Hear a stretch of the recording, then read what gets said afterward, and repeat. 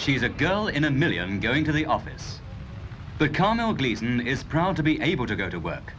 She's one of nearly 100,000 people in Britain today who've been given a second chance.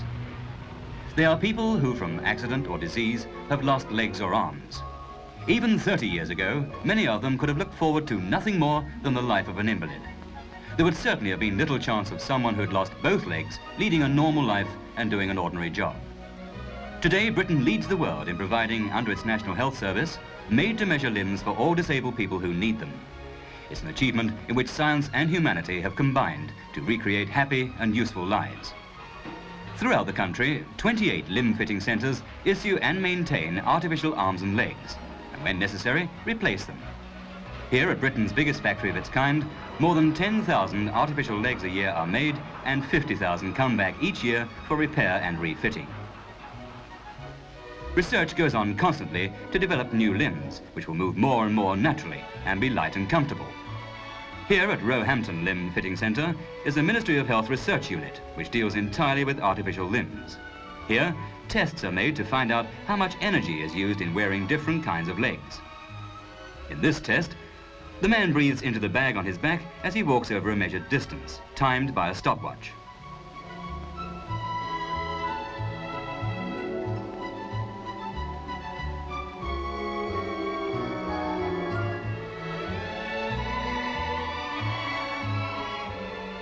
The bag is afterwards connected to a gauge that records the amount of exertion that has been necessary.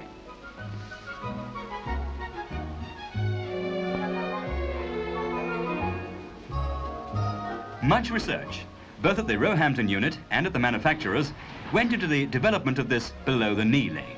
It has a different kind of fitting from earlier models and is made partly of plastic and partly of wood.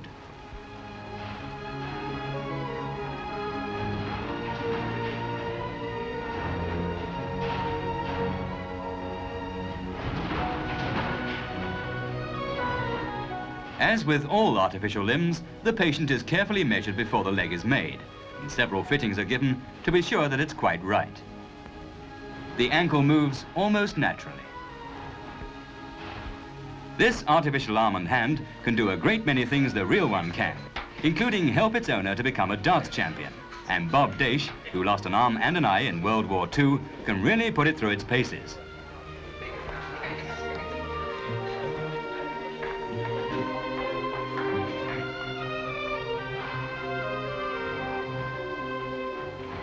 For 21 years, an artificial arm has given Bob a second chance in life.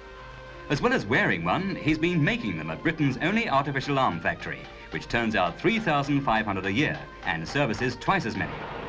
When he's on the job, Bob exchanges his hand for some of the many appliances that have been designed for doing various jobs.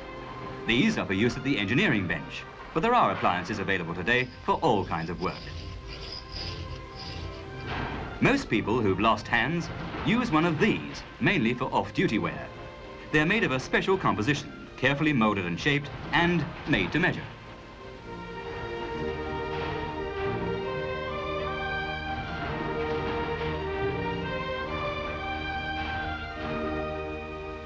When patients have been fitted with artificial arms, they take a course, usually of about 2 weeks, in the arm training school at the Limb Fitting Centre, where they learn to use their new arms and hands and to get used to them.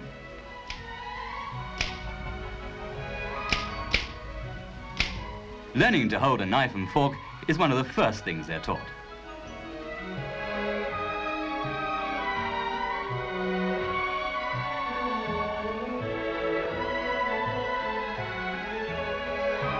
The peg game is used to improve dexterity.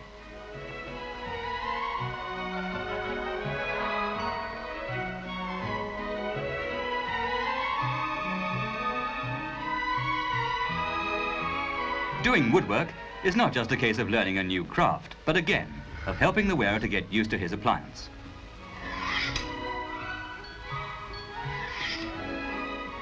In a very few weeks, Carmel has progressed from the wheelchair to walking with sticks, and soon she'll be walking unaided. At the leg school, the newly disabled have 3 hours training a day for a fortnight or so.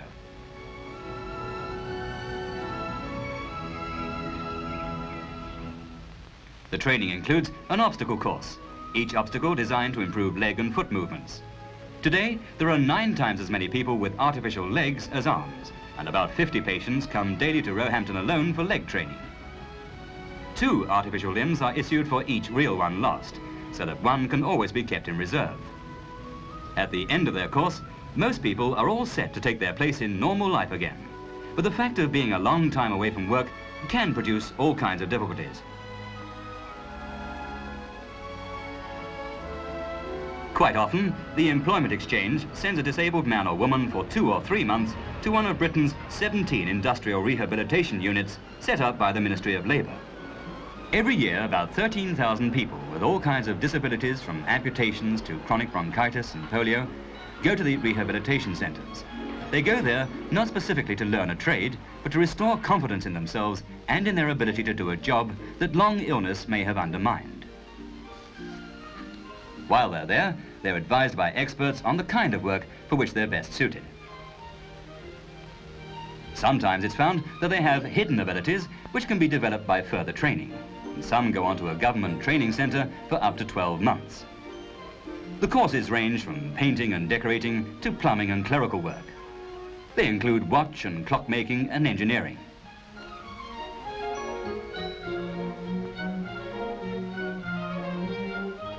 And even glass blowing.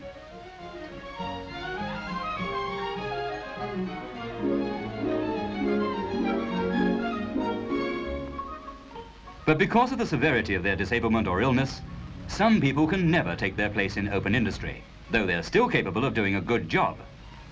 After an accident, Bill Strathern found a second chance as a bookbinder. He's one of more than 6,500 other disabled men and women who work for Remploy, the government-assisted factory group, which provides jobs for people who can't work under normal conditions.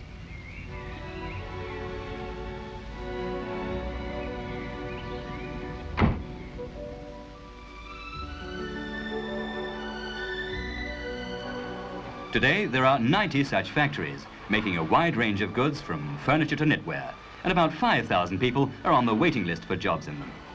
Here at Dagenham, Essex, books are rebound for libraries and schools by a staff of 50. All Remploy workers draw a special trade union rate for the job.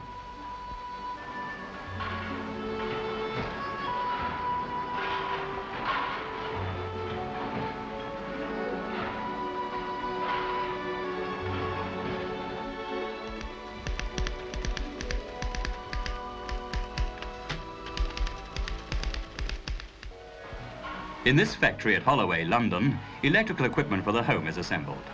Here, as in other Remploy factories, the sufferers from chronic ailments are employed as well as the physically disabled.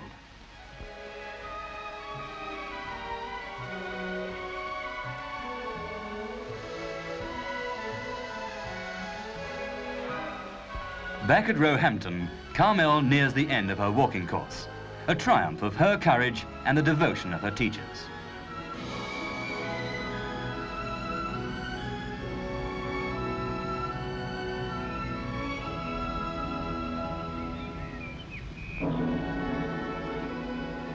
She has already recaptured her self-confidence and is able to look forward to a future which once had seemed very bleak indeed.